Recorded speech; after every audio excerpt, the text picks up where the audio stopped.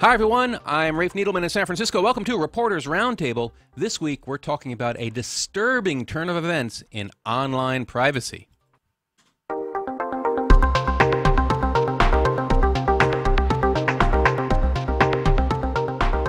Could you be forced to give up Facebook access as a condition of getting a new job? If you're applying for a job at the Maryland Department of Corrections, you may be asked to let an interviewer into your Facebook account to poke around and see what the social network looks like from your private perspective. Previously, interviewees were even asked to give up their passwords. At some colleges in the U.S., students have been required to friend coaches or compliance officers so their lives could be monitored in the social network. While employees and students can always protest these requests, if you want the job or the scholarship and you're asked for access to your private social network, you're likely to feel coerced to give in. These reported issues, and there are probably others, raise important questions around privacy and the delineation between our personal and our professional or public lives. On Wednesday, a bill to prevent employers from asking for passwords failed to win a vote in the House of Representatives. Facebook, though, has clearly said that it is against the terms of service to share your password with others, and that the company will fight this trend in all the ways that it can. All right, so our guest today to discuss this really important issue is Bob Sullivan, a reporter at MSNBC who reported first on this story and is the author of the online column, The Tape Chronicles. Bob, thanks so much for making the time. You bet. Happy to be here. So how did this happen? How did this whole thing come to light? Tell us the genesis of the story. Well, like almost all privacy stories, it starts small and it just creeps. For a long time now, we've known that employers very liberally use Google to background employees. They look at social networks. They see what people have up there on their public sites. And so if you think about it, it's really not a large leap for a company that wants to know everything it can about an employee that they're going to invest a lot of money in to say, well, we see what you've got on your public Facebook site, but you got anything interesting behind your privacy wall, behind your password? And so there's been a couple of scattered incidents. It's not widespread yet, but certainly very clear incidents of either on applications, companies asking for individuals to give up their username and password, or as you mentioned, during job interviews saying, please log into your account so I can shoulder surf while you click around through your friends. And schools are requiring this kinds of thing, either requiring that athletes connect with compliance officers, or they're using software to manually look at and inspect all of their athletes' posts. So it's just becoming what always happens when there's data available. Employers and governments are going to want to try to look at it and use it to their advantage. So tell us about the case of Robert Collins, which I think is the watershed incident here. Yeah, a couple of years ago this started. He applied for a job. He was actually a former employee, was reapplying to work back at the Maryland Department of Corrections, and they demanded that he give up his username and password. And it turns out that this was policy in Maryland at the time. They had asked for several thousand potential employees to give up their Facebook username and password. He did it because he wanted the job, but then he went to the ACLU, which complained about it and filed a lawsuit.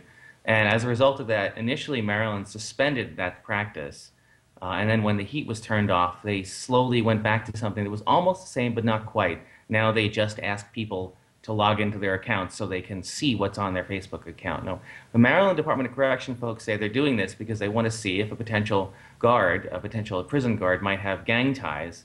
But as you might imagine, lots of folks have problems with this. And while it's optional, well over 90% of the people who interviewed did give up their information. So it's not optional. When you're applying for a job, you just say yes when you need a job. Yeah, no kidding, especially in this economy.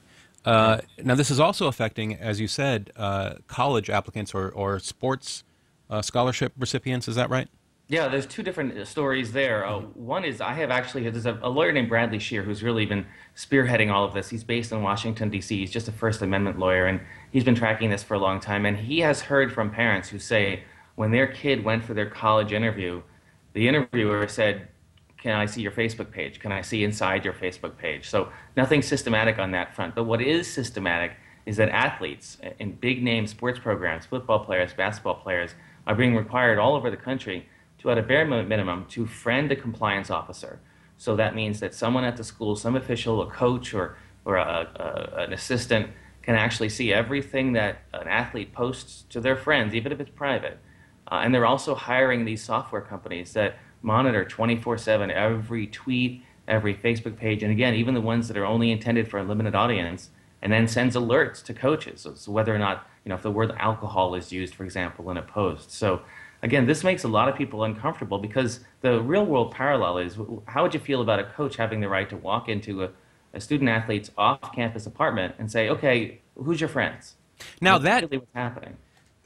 to some extent that happened. Was it a year or two ago at a Pennsylvania school district where school supplied laptops had their webcams turned on by stealth. Yeah, The yeah. light didn't come on. And was that a similar case? And that was monitoring students basically in their bedrooms. It was, and interestingly, with that case, I think the public outcry was unanimous that that was a horrible thing to do. This is a little bit more subtle, although I certainly think a case can be made. It's incredibly similar that if you can, turn on a webcam in someone's apartment, what's the difference between that and knowing what people are saying privately to their friends just because it happens to be using a technology device? And I keep coming back to this point. I write about privacy a lot, and I think we just don't have the right social rules in place for any of these circumstances. It's understandable that universities are scared because there's been lots of incidents that an athlete might tweet something really dumb and embarrass themselves. And in fact, there's a case recently in North Carolina where an athlete was tweeting about all these expensive dinners that he had, and he ended up, it was clear he was violating the professional amateur line. And he ended up, having to leave school as a result of that, and the school's being investigated. So there's reasons that schools are interested in this, but as lawyer Bradley Shear says, what schools are supposed to do is to teach kids how to do the right thing, not violate the First Amendment.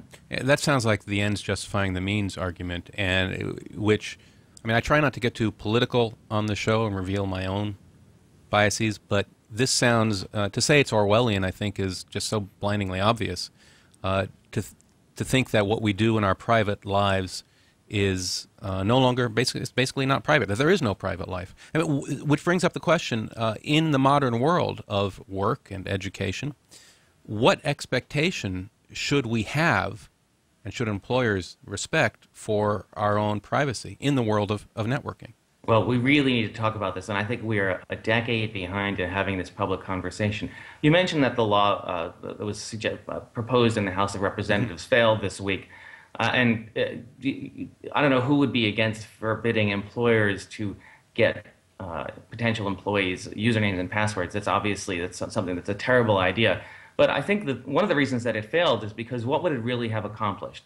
The line is not really clear. You can say you can't ask for a username and password, but what could they ask for? Could they require you to friend someone? That's maybe not quite as dramatic and Orwellian a level, but it's close. There's already, recently there was a study that showed that if you had analysts look at people's public Facebook pages, forget the private thing, using public posts, they could actually create something that they loosely called a Facebook score, and that would predict whether or not a potential employee would be a good employee or not. And they ran a study, and they used posts to identify things like stick-to-itiveness and congeniality and all of that, and it actually turned out to be a pretty good predictor whether employees would be good workers. And so that's again, if you're going to invest a lot of money as a company, you're going to use every tool that you can. But that sure bugs the heck out of me that a company would use a tool that extensive and that invasive. But all of these things are on a continuum, and we don't know where the right spot on the continuum is yet. Well, let's go back to that the law for a little bit here, because my perspective on this, which I'd like to hear your feedback on, is I can kind of understand why a law about requiring Facebook passwords, or about not allowing people to require Facebook passwords, etc., could be struck down, because one could argue that employment law already protects against the gathering of certain types of protected information. Religion, medical status, in some cases, age. Yeah. Age. There are many things that you cannot ask in a job interview, and if you are get access to somebody's personal social network, that information will present itself to you by nature. You just go to the profile page. Almost inevitably, yeah. Yeah. So isn't this information already protected? And that's the argument that some of the senators and reps were already making, isn't it? Yeah, you hear that argument a lot. We don't need a new law. The old laws, we just need to enforce them, and that could very well be true. I do think in the digital age, again, these issues are squishy, and when we find one that is just universally accepted, there's no reason not to actually explicitly ban it, because of course when there's running room, lawyers will find that running room. And again, I can't stress the point enough that government agencies and companies will use all the data that they can get their hands on to make the best decisions that they can. That's what organizations do. And so if it's not explicitly illegal, they'll do it. And by the way, a lot of this activity we're talking about is illegal in places like Europe. In Germany, an employer can't even look at a citizen's public Facebook page to make a hiring decision. So there are there are societies that are attempting to do this in ways that protect people's privacy more than in the U.S. We tend to be pretty hands-off with these privacy issues and hope the marketplace works them out. But I think it's hopeless to think that a free market is going to determine what's private and what's not in a way that's beneficial to consumers. So the House Act to prevent the collection of passwords didn't pass this time through. What is the future, you think, of legislation in this space? Well, there's been forever talk of an updated privacy law, kind of an omnibus bill, and it is time for that, although I understand every technologist who's listening to this right now cringes at the thought of members of Congress sitting down and making hard decisions about this very complex area. Mm-hmm. They need to get a lot of good advice when they do it. But what we don't have is very clear rules that empower consumers to know what people know about them and what they can do about it. And I think it would be a really good place to create. It's a civil right in the European Union, for example, the right to privacy. And here in the U.S., our rights are very vague and almost always take a back seat to technology expansion, to innovation, and even in issues of computer security. The privacy of people comes last, and it's something we really need to talk more about. Well, with that perspective, I mean, certainly you must have some thoughts on what a citizen can do when he or she is applying for a job or a scholarship or a grant or some kind of aid or something like that, knowing that their information may be collected from their public or semi-public profiles on a social network, from insurance records, from from anywhere. I mean, what is your advice for the person, the human being in the United States caught up in the middle of this this confusion? Well, I have some very specific advice right now for a group of people. There's really two kinds of people when it comes to privacy. There's people who say they care about privacy, and then there's people who say they don't care about privacy, and I have nothing to hide. But the folks who say they care about privacy, and that's about 2/3 of the U.S., virtually none of them do anything about it. So they might say they care about privacy, but they'll still hand over their phone number to a grocery store to get one of those discount cards, and they'll still use Easy Pass. They don't change their behavior at all, and that's a little bit naive. I did a story with Professor Daniel Solov, who wrote a great book called The Digital Person. He's a professor at GW University, and the headline for the story was "Life isn't fair and companies aren't either."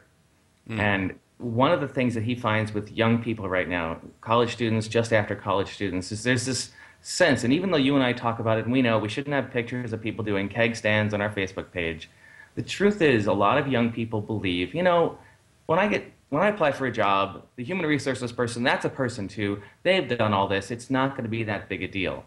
And while that might sound crazy during this conversation, that really is the mindset of a lot of younger people, that ultimately they're going to be treated fairly out there. And I'm here to promise them that they're not. Especially in this economy, when somebody has 50 people applying for a job, if you're the one with the moderately embarrassing pictures on your Facebook page, you're going to be the first to go. And this is a harsh reality.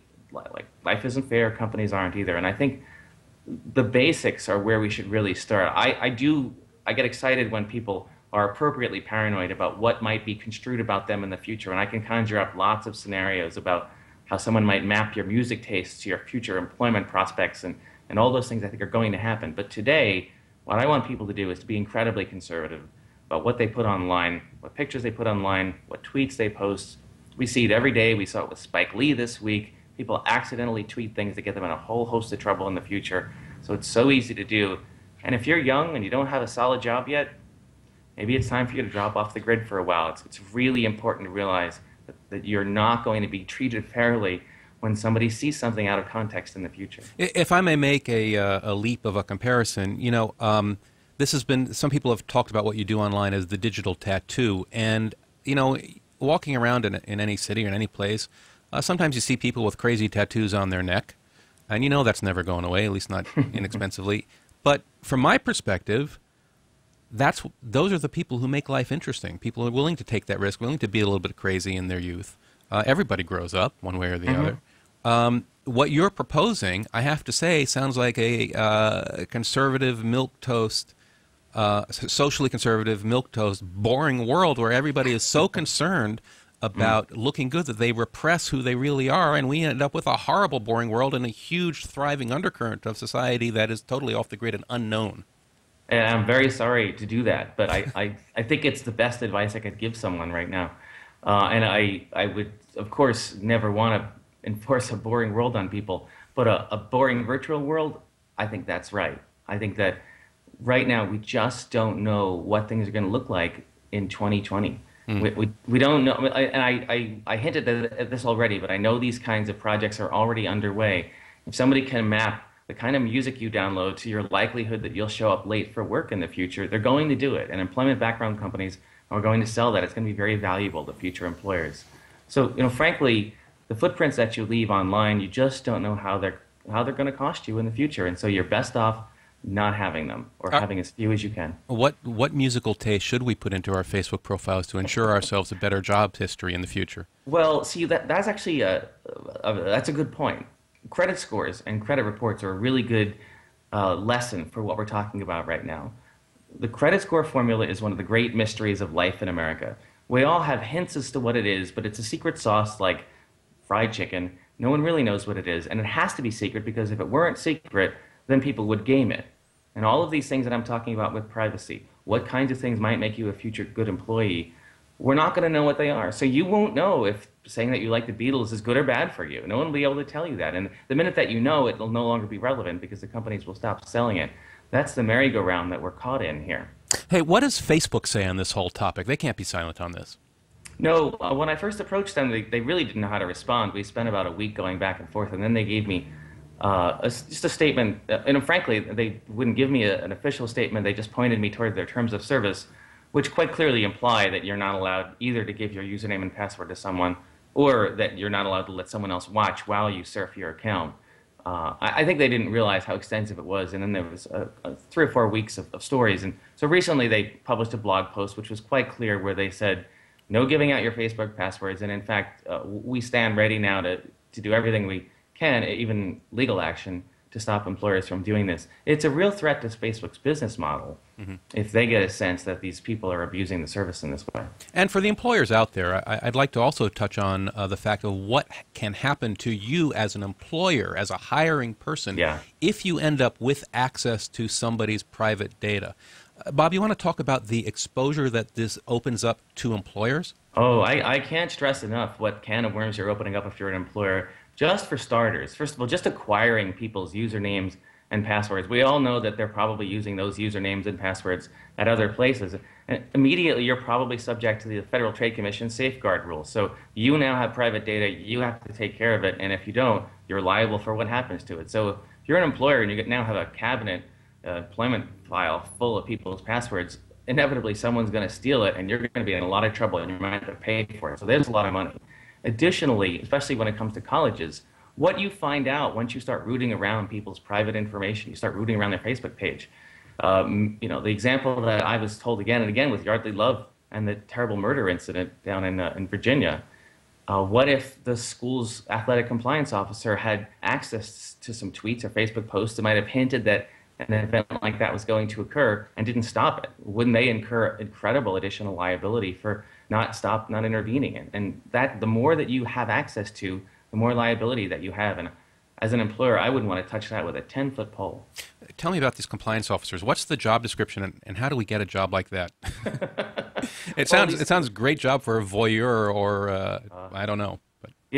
Student athletes, their lives are very hard right now, and they have a million rules to follow. And as a result, in order to keep these programs going, there are guys, men and women with clipboards who run around making sure that they are wearing the right tennis shoes, that they're not accidentally getting their picture taken with a car dealer that might use it as in an advertisement. It's actually being a student athlete can be pretty difficult. So there are, we used to hear about morals clauses in sports and for TV actors and things like movie actors. What is the state of the moral monitoring of public and semi-public employees right now in the social sphere? I just don't think that there is one. I really think this story, which again, we know this has been going on for at least a couple of years. So it's not as if this is a brand new thing. It's just come to light now. We barely scratched the surface of talking about it. And as a result, we have no social mores. I ultimately hope that's what takes over here. I ultimately hope that, we all reacted to this idea that a school would turn a webcam on people's homes. There wasn't anyone who thought that was a good idea. So I think almost all school districts now would not do that. Or if one did it, it would be a rogue superintendent. I hope that's the kind of thing that happens with this Facebook password situation. By the way, we didn't even mention there was a case in Minnesota of a 12-year-old student who allegedly was having a spat with a teacher and was hauled into the principal's office with a sheriff's marshal there who had a sidearm, actually. And they demanded that she give up her Facebook password so that they could see what else she was saying about the teacher, essentially. So this kind of thing is happening all around the country. And again, who's a 12-year-old to say no to the principal and a demand like that? But I'm hoping that socially we decide, this is just a step too far. This is like looking in someone's diary, which we would never do, and let's just cut it out. We need compliance officers. That's what we need. All right, what's coming up for you? What's next in this developing story? Well, I write about privacy all the time, and you probably have already gotten a sense of my drumbeat here, which is there's data that's collected now about us in so many different ways, collected every time we make a phone call, every time we use an Easy Pass, every time we get onto a subway or use public transit. And all that data is being used in incredible ways and meaningful ways, in some ways, great ways for marketers, great ways for us to understand ourselves. But consumers are last in the bottom of having access to that data and right to control that data. And it's really time that people stood up and said enough is enough. That data is valuable. It's my property, and I should get to decide what happens to it. Great. Bob, thanks very much. Bob Sullivan is the writer of the Tape Chronicles over at MSNBC. If you care about this stuff, and you should check that out. Bob, thanks for your time. Thank you.